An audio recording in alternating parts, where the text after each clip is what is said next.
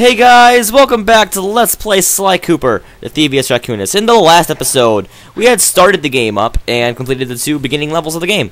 And now we're actually going to get to the first real level of the game. Now, this game's an interesting game. The fact that it doesn't actually have numbered levels, but you need to complete all the levels to play. There are 7 levels per world. You only need to complete 3 to start, but by the end, you'll need to have all 7 of them completed. There are 7 levels, but you can do them in any order you want. Well, you can only do the first half of them in any order. Complete 3 of them, and you can do the other half, plus the ones you've already unlocked. And, yeah, basically I just explained the whole game. It's kind of like, I don't know how to describe it. One of them games where you unlock, like, more levels for so much progress, but you don't have to complete them all in order. Mission-based games, usually, but this game's level-based. I don't really see a point behind grabbing all these coins. They don't do anything important. Break some stuff here and there, but you don't really need to grab every coin. You also don't want to break those lasers. This level is basically like they introduce you to high laser, very many lasers. I don't know how you describe it. Very dangerous levels. How I can describe this for you guys. Now, if I haven't showed it yet, I'm going to explain how it happens when you break a laser here. They're yellow right now. They will not do anything to you. Even if they touch you, they will not hurt you. They will not do anything to you. Game still goes. I'll only break the one of these here real quick for you. The alarm goes off. Now they're red. Now they will burn you if you get hit by them. And that's basically the way I can describe them. Now let's go through and get all the bottles in this. This right here is a vault. These have like 2 bottles in them. Those are very important. You have to get every bottle in the level to get them all. There's not like extra bottles. You can miss a few. Like you need to grab every single one. And that can be a difficult task if you don't know where some of them are at. Luckily for you guys, I've memorized this game, at least enough. And, I know where they're all at. Also, attacking will grab them. But also, you need to also find the vaults after you got them all.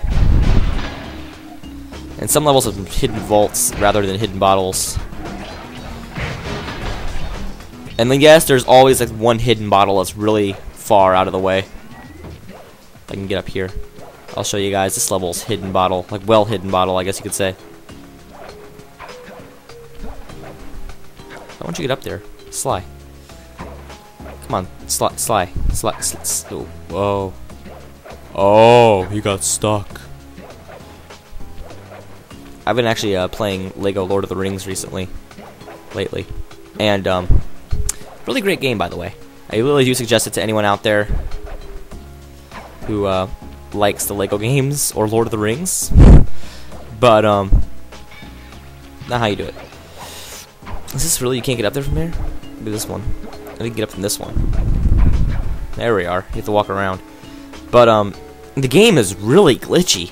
Like, it's a great game. It's really fun. I'm enjoying it. I'm almost done with it, but I'm really enjoying it and stuff. But some points the game is really glitchy. Like, I've gotten myself multiple times, notably as Frodo for some weird reason. I've gotten myself stuck in the air, and I'll start flying away. I don't know if it's like a cure to this glitch, but I'm just considering the fact that this is an Xbox 360 game version I'm playing, and that THQ or whoever's behind this game had better release an update real soon. Oh, Traveler's Tales is behind this. They had better release an update real soon here. Also, screw. Oh, fine, I'll do it. But yeah, the update. I am legitly waiting for an update because that would be really useful. Remember, Sly, hold down the circle button near the blue stealth auras to perform super sneaky thief moves. There we are. Got through all of this shit. Oh god. Oh, like I said. Dang, that's a crude way to die, just gonna admit. I would not appreciate dying like that. But like I said, this is a hard level since heavily guarded. I don't judge anyone if they suck at this level. It took me a long time as a little kid, especially that part with the lily pads, which I just did like it was nothing. But I've gotten used to it over the years, like I've said. Is that everything? Is that really everything? Nope, that's not everything. So once you've gotten all of these, all the lasers will obviously be gone because you got all the lasers, but don't break the key. Don't break the key because that will end the level, and we are not ready to end it. We want to get the vault. Also, there are coins everywhere. It's amazing. I don't know the code here. I've forgotten them by now. Whoever thought this code up knew what they were doing. Dial in 436. Or 436, okay.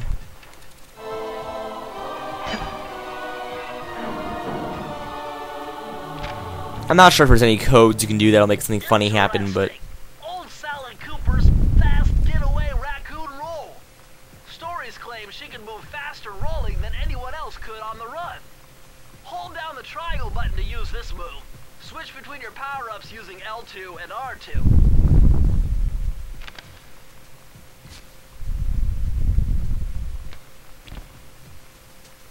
Also... Oh, I was gonna say that I thought there was no wheel or something. I was like, what the hell? How would you design it like that? But there is. Let's see. I'm not quite sure how locks work, but I got the general idea.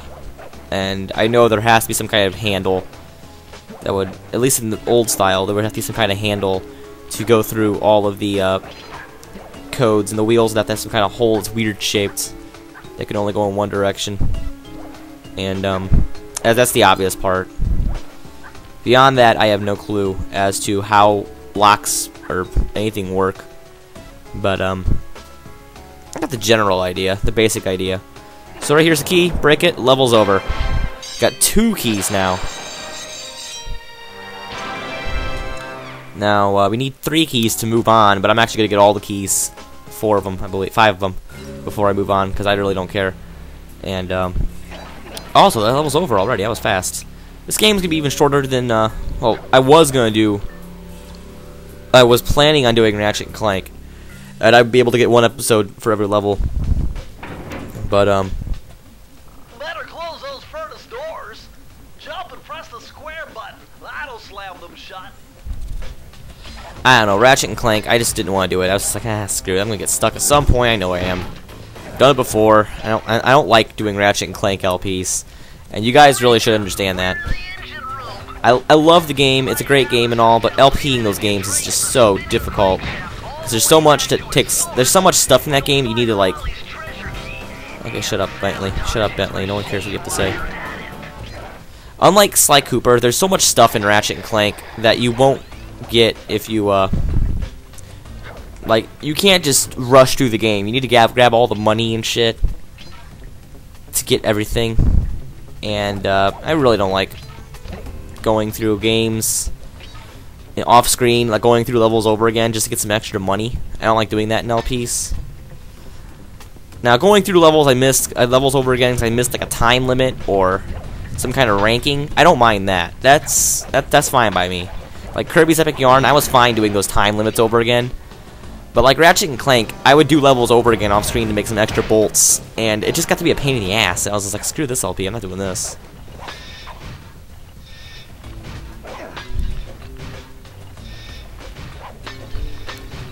Oh, I got one. There's also there's an extra life right here if you want that. So I suggest that. That's it. Come on.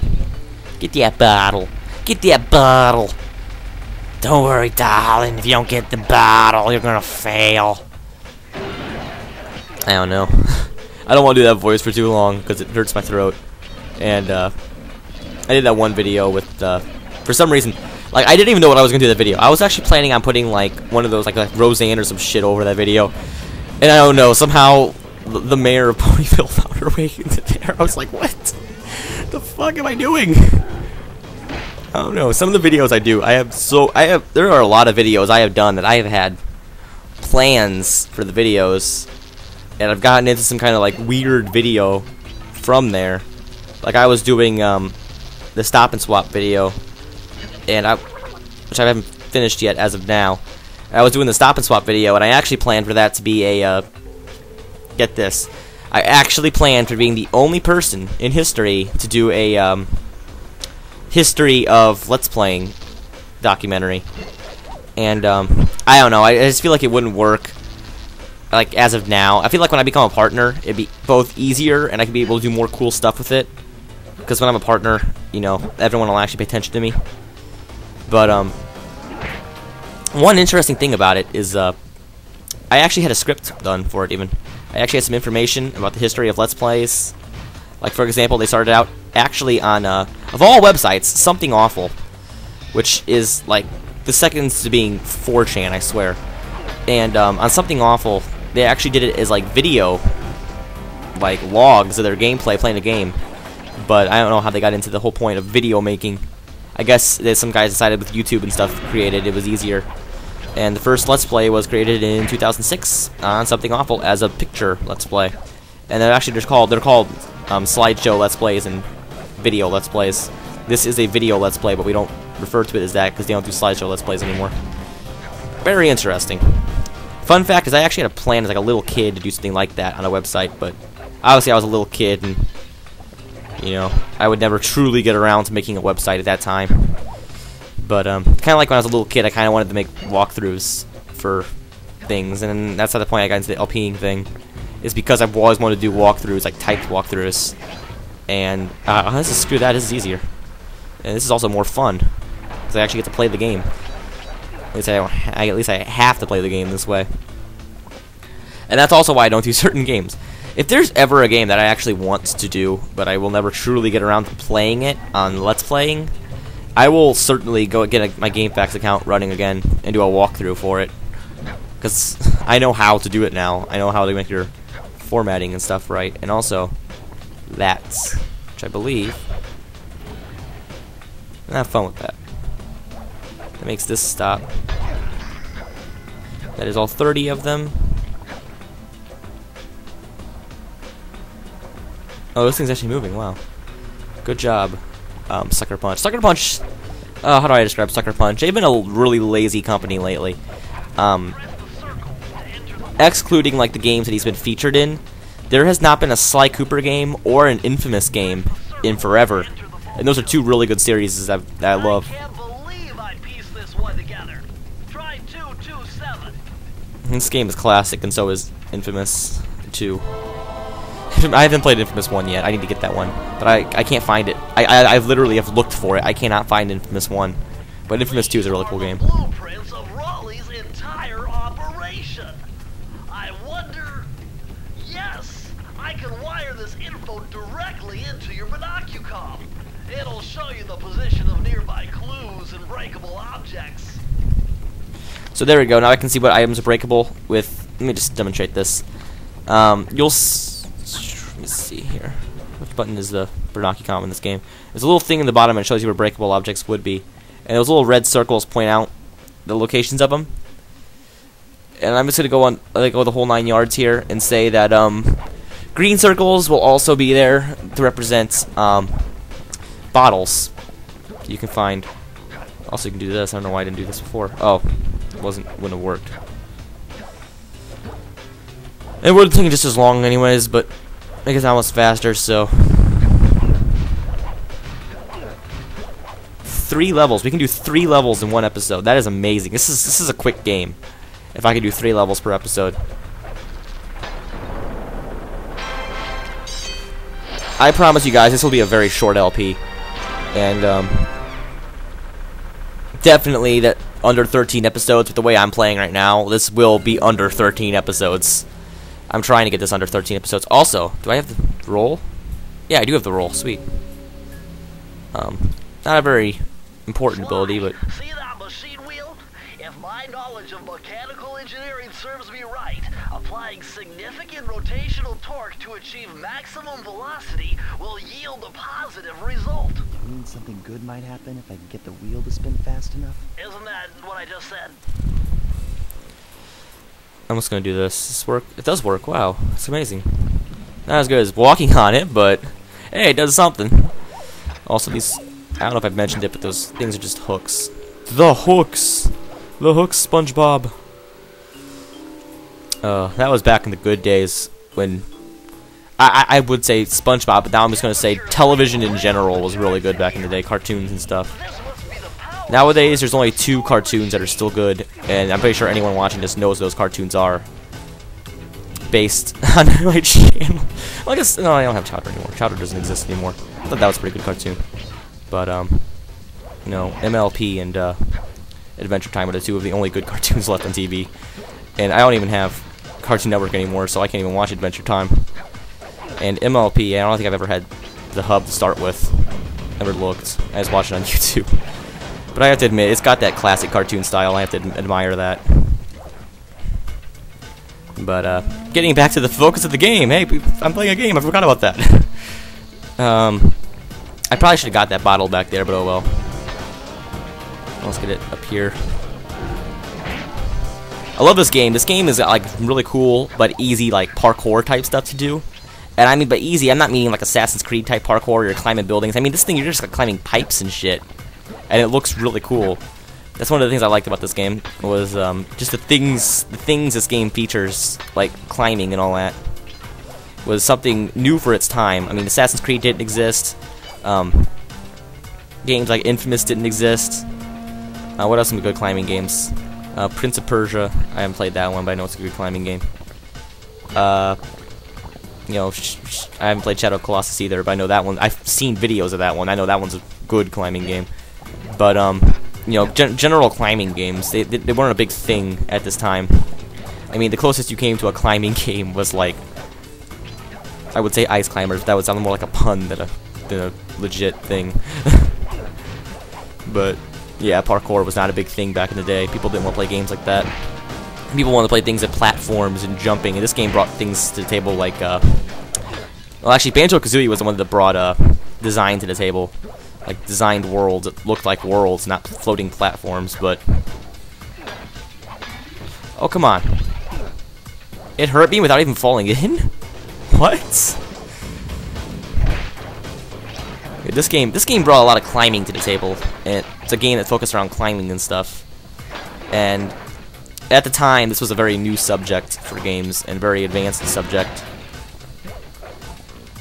Oh, the things I'm saying right now. The things people are probably thinking of me right now. Oh god. Like how I'll never get a girlfriend. But yes, this one you want to do this without getting caught by the laser, and you want to blow up this thing, and it's not doing its job. There we are.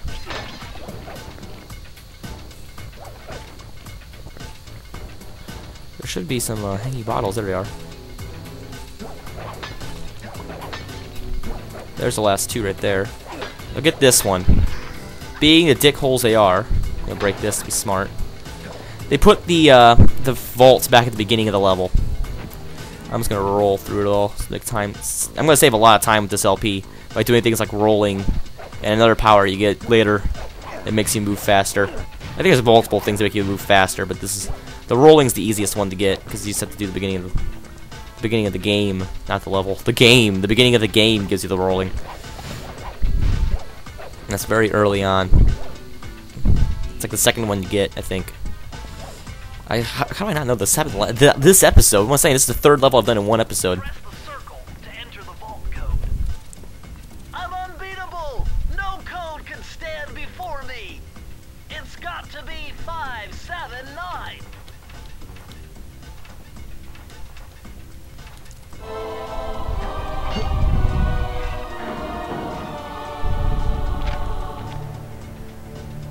Outstanding! Another page from the Thievius Raccoonus.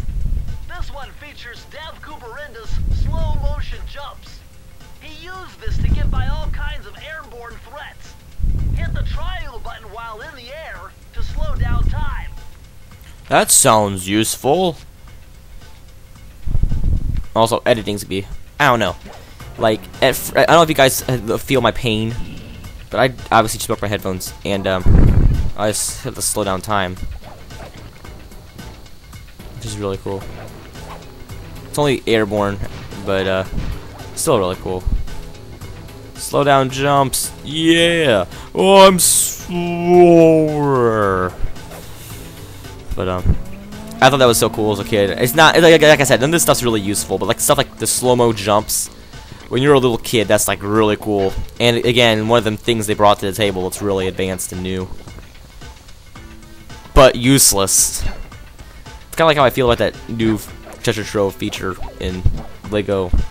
Lego games in general always had some kind of useless thing in them, like character-wise. Because if you guys never played those games, basically they'll take a movie and you can play as any character you want from the movie, including bad guys. And considering you can play as any character you want, there's always that one useless character. Kind of like Star Wars had, like the Gonk droids and shit you could play as. It moved slower than molasses, but they were incredibly cheap and understandably priced as characters. So, yeah. And there we have it. We got 3 keys in one episode. That is amazing. I don't know why it says I have 5 keys. What level did I do? I did 4 levels. 1, 2, 3, 4. Maybe it says 4 as soon as you break the thing. I think it does, because I certainly have 4 keys, not 5. Well, I still got 3 keys in one episode. And in the next episode, I will probably finish up Rowley's lair, or at least get far enough so I can fight him at the next episode after that.